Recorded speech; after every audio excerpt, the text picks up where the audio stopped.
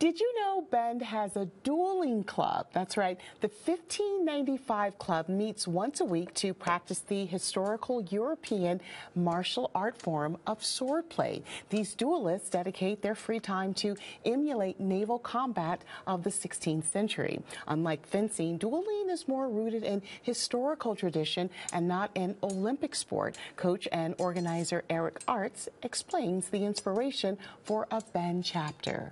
The purpose of the club is to draw people into this activity and have fun together, learn together, help each other get better at fencing. It's a fun activity.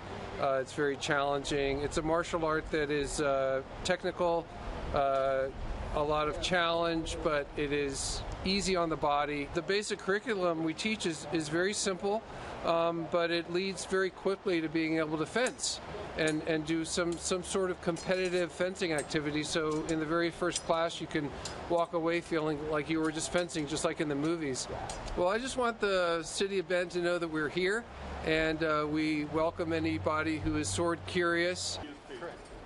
The group meets on Tuesdays at 5:30 p.m. at the Masonic Lodge. The club is beginner-friendly and open to anyone interested in clashing swords. You can find more info on how to join on their website at bend1595.com. Bola?